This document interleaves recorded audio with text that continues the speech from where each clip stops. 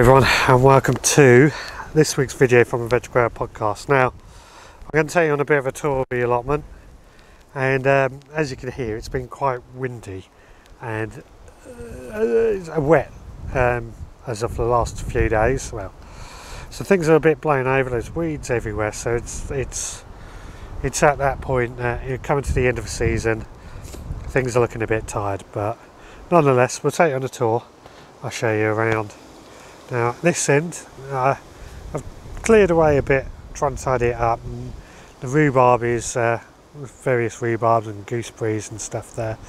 Yeah, it's a bit. I'm going to keep hoeing it over. Eventually, I will coat it in the horse manure. Give it a bit of a tidy up.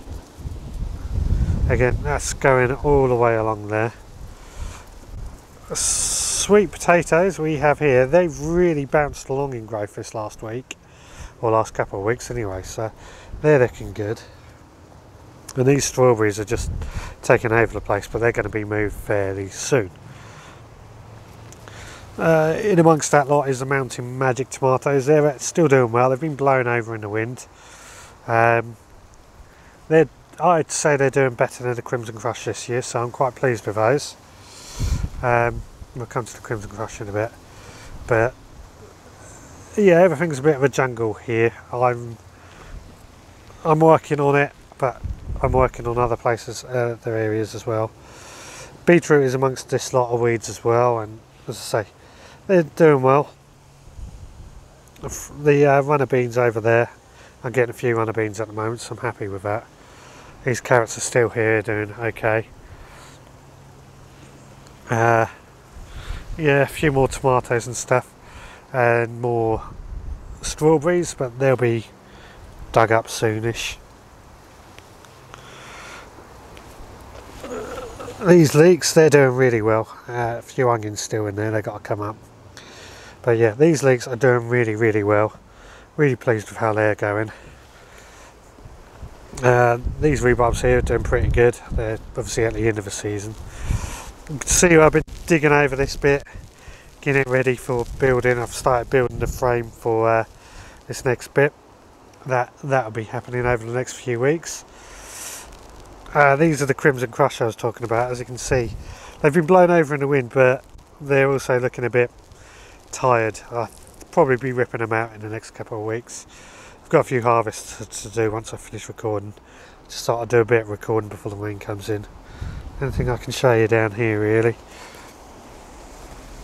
There's more of the Mountain Magics down there. I'm really pleased with those actually. I'll be buying those again, growing those again next year.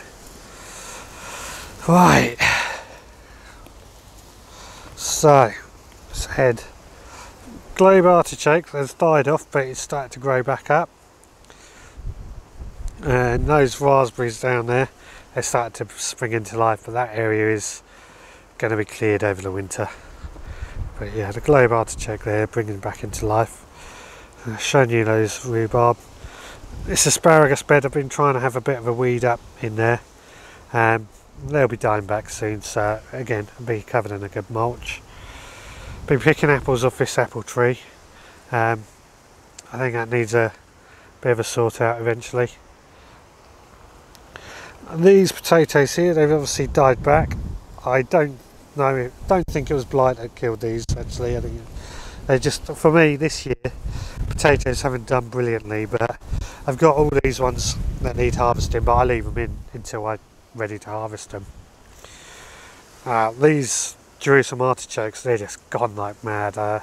Hopefully what's under the ground is just as good, but they're taking over the road, so I've got to come up with some sort of way of trying to push them back in, and I might have to build a fence up or something. The elderflower's really put on growth as well. That's comfrey there. I'm going to cut that down soon and throw it in the compost heap. The pear, that's doing well. The pear I had grown on it fell off. I found that today, so I've picked that. That apple tree is really good. We come into the pumpkins. Now, this one here is growing well. It's nearly ready. I had another one there that I picked last week, but I've got another pumpkin showing up under there. In fact, the pumpkins over the last few weeks have been doing well. That's the pear that has fallen off. I'm happy with that. Good size, I'm pleased. I've cleared this bed. It's ready for, I've got a few plants left in it, but I don't think they're going to do much, but we won't worry about that. And that'll be where shallots are growing next. Added more manure and compost to this bed. You saw me doing last week. That's where garlic is going to be this year.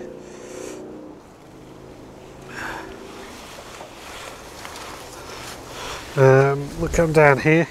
These are the brassicas, the never-ending Brussels sprouts. I'm still getting sprouts off that. Let's see if I can show you any. Reworking there. Yeah, there's a few in there. They're doing well. Pleased with them. We've still got cabbages that are ready, but the butternut squashes are here. They've started flowering lately. These have been really far behind for some reason, but they've seemed to have just suddenly shot on in growth lately again. Whether they do anything, I don't know. We'll see. More brassicas in this bed. Here we've got the PSB kale, which I'm not sure what it is. And there's more Brussels sprouts. I've got room for some other stuff to go in. That'll be planting up soon. This bed is going to have onions in this year. The sunflower's just blown across there. It's still growing, so we won't worry about too much about it. But that is, I've started doing the same as what I've done with the garlic bed. Cardboard, manure, and getting it ready. Sweet corns, they're done, so I'm probably going to have to chop those down. Now, you saw me picking those last week. In front of that I've got leeks, which they are, I can harvest those, I can eat those as much as I would. And there we've got French beans, which I've got to harvest a few in a bit. Underneath there's a courgette somewhere, but can't really see that. More potatoes. These ones have done really well, actually. Really pleased with how these ones are doing. They are the Sarpomyras, I should say. All the rest have all pretty much died back, so I'll be harvesting those over a few weeks. Down the end there, I'll zoom in there. Built another new small bed. I think I'm going to put horseradish in that. And that bed just there in front of it is where I'm going to put some of the oca. Is it oca? Yeah, I think it is. I'll show you those in a minute. I've got those.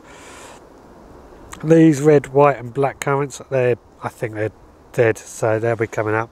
I've ordered some replacements. So yeah. This is what I was talking about, the yucca. It's done really well. I didn't even plant it, I just left it to basically grow on its own, but that is a good sized plant. Got a few yellow raspberries there, I showed you those last week.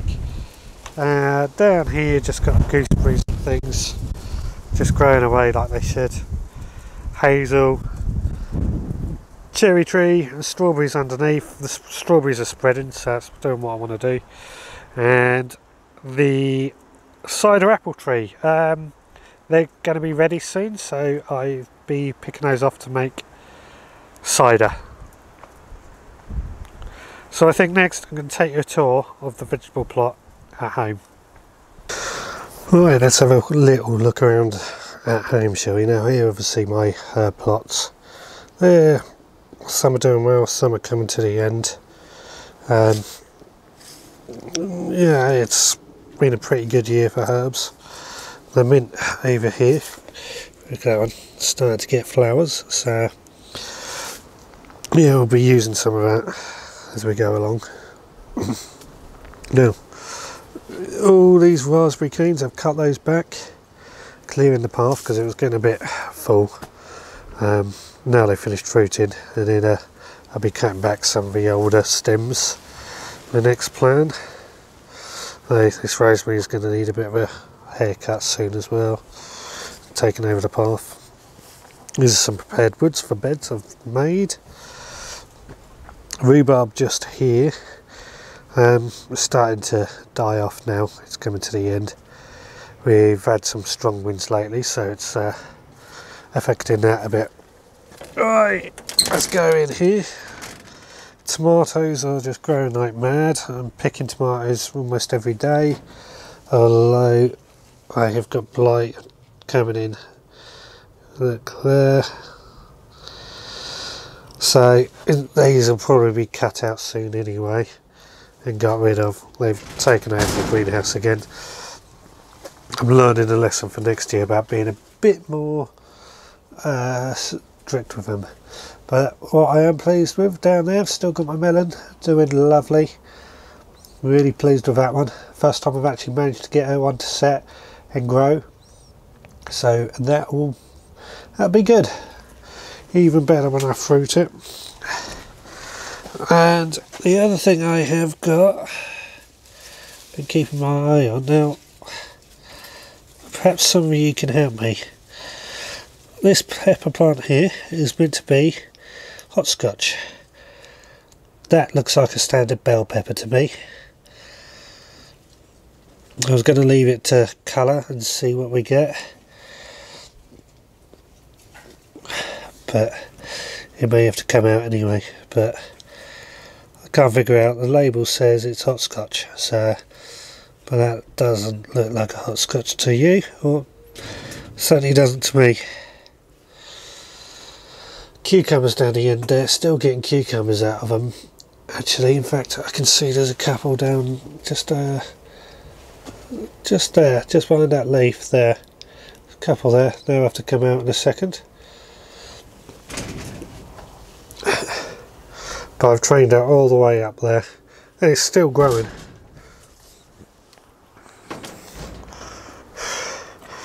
That bit there is going to be my wife's meadow area, or one of the two areas. I've started digging that over and getting that prepared. Not really anything to do with fruit and vegetables, I know, but nonetheless. We'll go around here first now. This is all pallets I've cut down, ready to make beds for. So I'm going through the whole treating and stuff. Got a few plants over here. Some chard and stuff, they're to go into the allotment pretty soon actually. Cleared up a bit of room around here by getting rid of some of these pallets. These pots, yeah, they're not doing too badly, but I'll show you this one. I've got to do a lot of weeding. If we look here, saffron is starting to show itself, so that'd be good. Get some lovely saffron again. I've just seen my eucalyptus tree has got blown over there, so we'll pick that up quickly while I'm here. But some lovely cranberries on there. Oh, come here. Right, there we go. Yeah, lovely cranberries. They're I think they might be ready actually. Can't complain about that. Got some more saffron here. They're just there, just grown. And I got some broccoli. These are to go down the allotment this weekend. I think they'll go down there. Not much more to show you on here. In my salad bed, I've put out, I've done this a few weeks ago, these celery plants. They're not the thickest, they look good, but they're not really doing a huge amount, but I can't complain. Same as the spring onions here, they've been in there for ages and they just don't seem to be thickening up. But nonetheless, they'll do well. There's some more sorrel that's just grown on itself there, so I'll be digging those out soon. Blueberries here are doing pretty damn good. That one's looking on so much better since I've repotted it on. Then down here, the two horseradish, they're looking lovely. I'm going to plant those in the ground down the allotment later on this year. In fact, I was going to show you all this wasabi. started to grow again. That does that through the summer, the leaves go, and then it tends to be autumn, winter it grows. So wasabi, lovely. Right, I'm getting there with things. I've got to be a lot more tidier next year and a lot more attentive. So up here I've got a lot more Brussels sprouts that I don't know what I'm going to do with, as well as these odd little chilies, that raspberry plant. Got these various things. Cucamelons, look at this, I've got a couple of cucamelons up here. There we go, there's that. In fact, that's ready. There's one, there's another one there. There might be more, I'll have a good look. Cucamelons seem to have done better up here than in the ground, so that's good. My Joe's long chilli that's been grown in this pot, starting to go black. I'm hoping it's going to go, it's just ripening, but that's not bad. Not bad at all. The veg patch is pretty empty at the moment due to all the tomatoes going.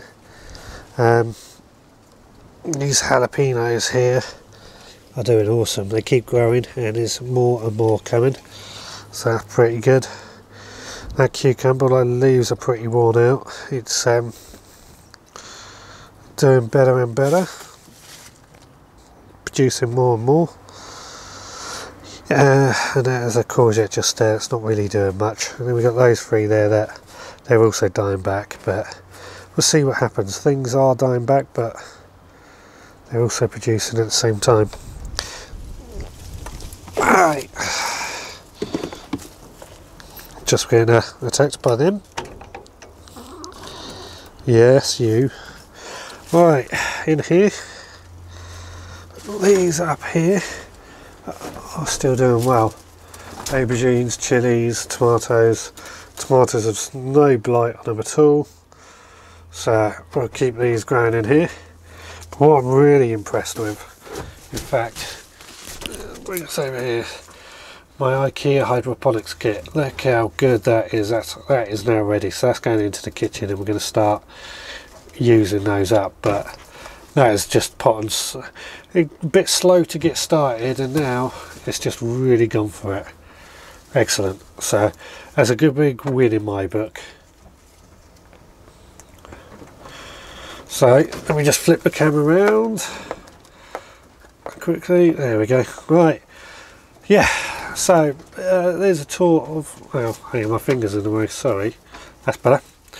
Yeah, there's a tour of the allotment and the veg patch at home. Just been on call this week, so that's what I tend to do when I'm on call, is the tours. You get to see how everything's going. I'm happy with things still. Lessons have been learned for next year, which is important. So yeah, and the next season is getting underway really, because I see it starts in sort of September when I plant out the garlic and things, so that's only a couple of weeks away. So I'm going to wrap up now. Thank you very, very much for watching. Thank you to all my new subscribers, great to have you along. Any comments, suggestions, get in touch in the comments, suggestions below. Yeah, that's all I have to say really. Thanks again, and I'll see you on the next one. Take care, bye bye.